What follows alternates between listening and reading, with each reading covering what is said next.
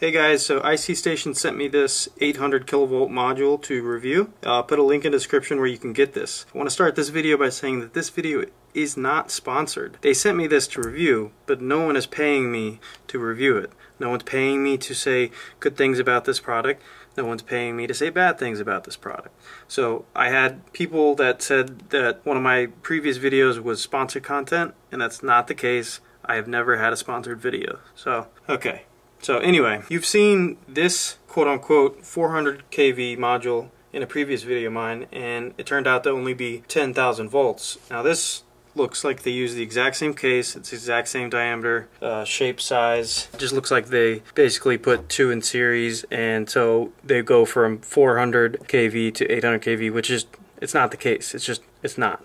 So it's just a marketing gimmick, and there's nothing to stop them from rating this at whatever they want to rate it at. I couldn't actually get a voltage measurement on this, because if I put the probes on this and spread it too far apart, I can actually hear it arcing internally. But I don't think they just took the exact two units and put them in series. I've actually done that I've done that myself. I put two in series and I put two in parallel, but this is actually really impressive. I'm getting over 2-inch sparks here with a 3.7 volt lithium being boosted up to 5 volts, and you can see that actually I'm getting 2-inch sparks, which is really impressive.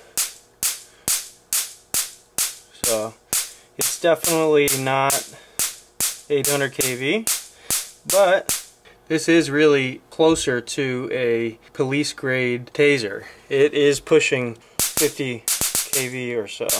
So this is actually just a little blank power bank, and you can put any battery you want inside. So you can choose to put a Samsung or an LG or a high quality lithium in there, and I find that better than just buying it with the battery in it.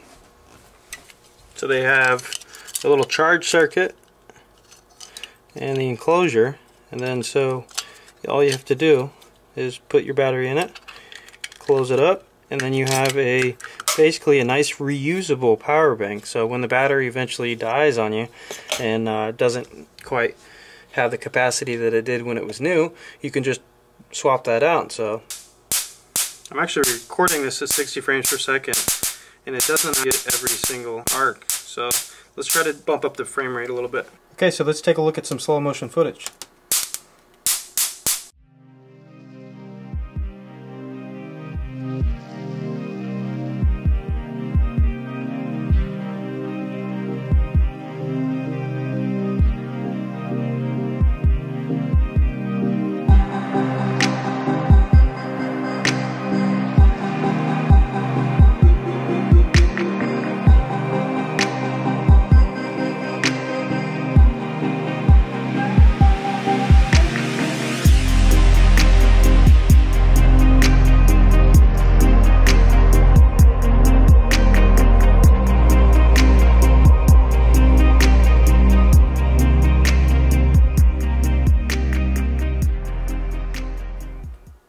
Yeah, so I'd say this little quote-unquote 800 kV unit is quite a bit scarier than the other unit that's pretty commonly used across YouTube for making little stun guns. So